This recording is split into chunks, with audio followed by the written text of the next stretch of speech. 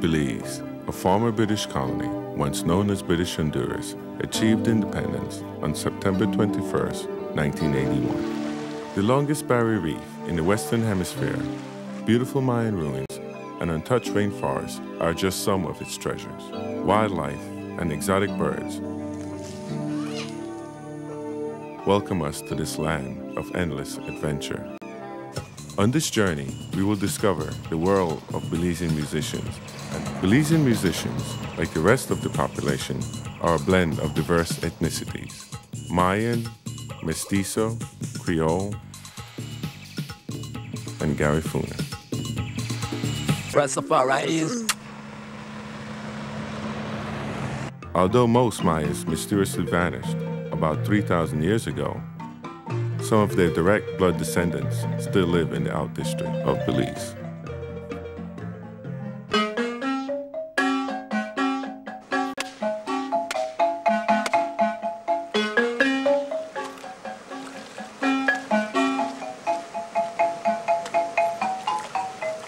Visiting Mayan villages is like taking a trip back through time.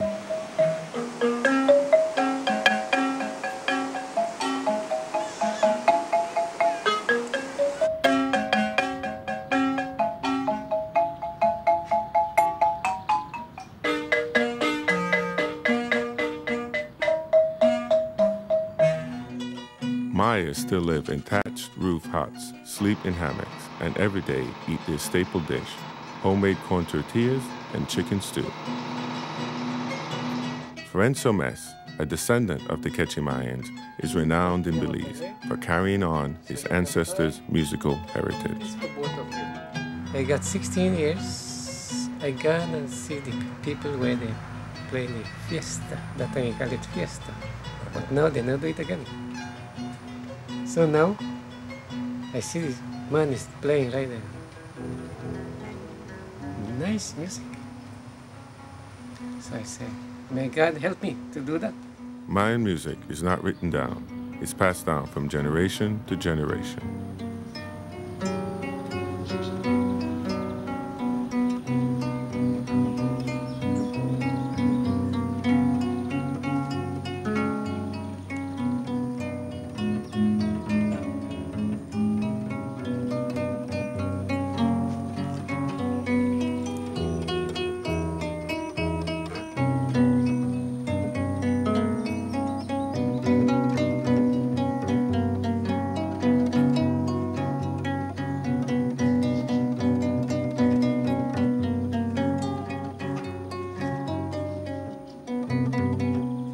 Florencio Mes is not only a musician, he constructs his own instruments by cutting and carving logs and materials taken directly from the jungle.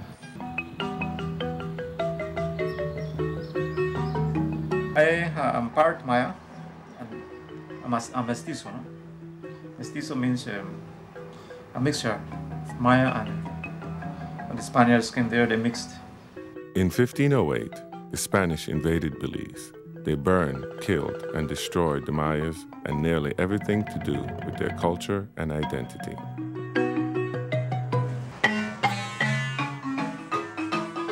Rufino draws his inspiration from ancient Mayan history and his father's musical legacy.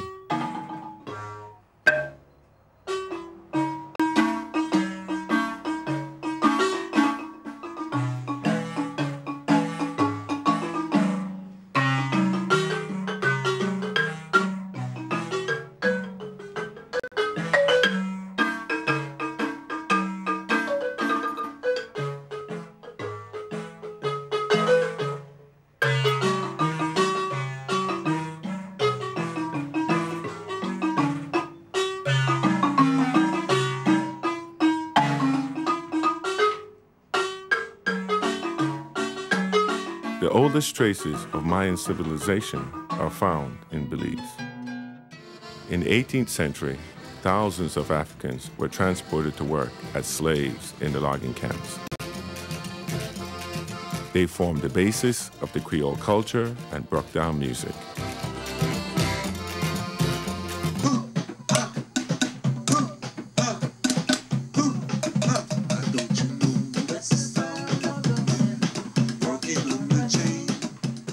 king of Brockdown music is Mr. Peters, a descendant of African loggers. When after a hard day's work in the plantation and so, we just in the night, my father would pick up a little like I was found, but it's strong. Kind of yellow again. Yeah, he could have played good, but oh, he was really good.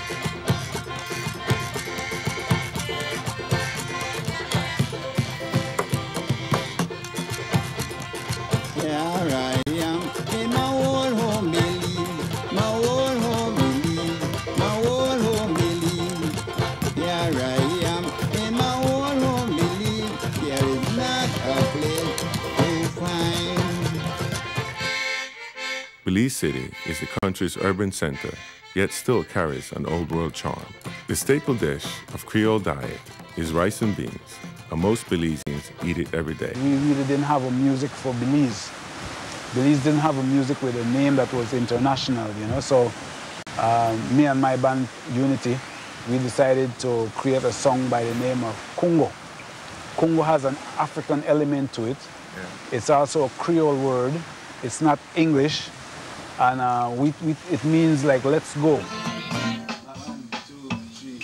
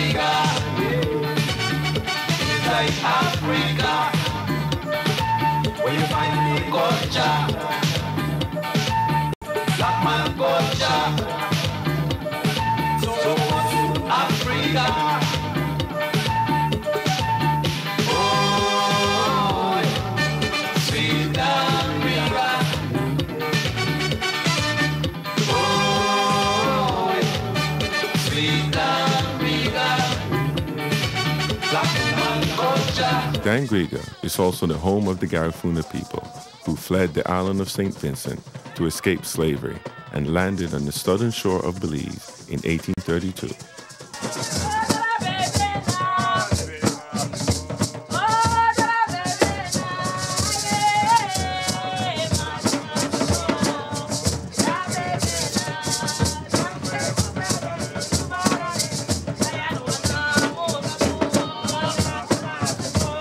Oh!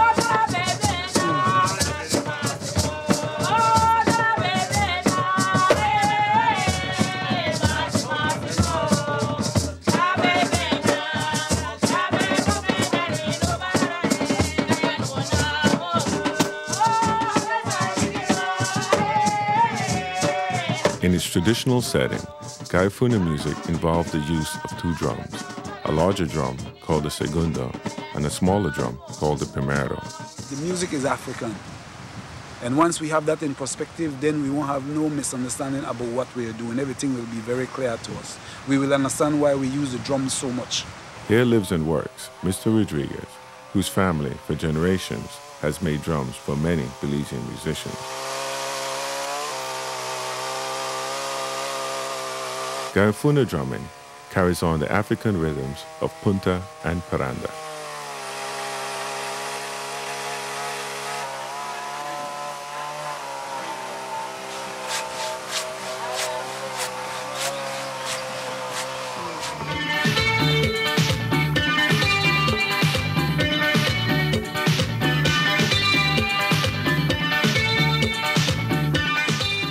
The Garifuna people are less than 7% of the population, but their music and their culture has had an enormous impact on the rest of the country.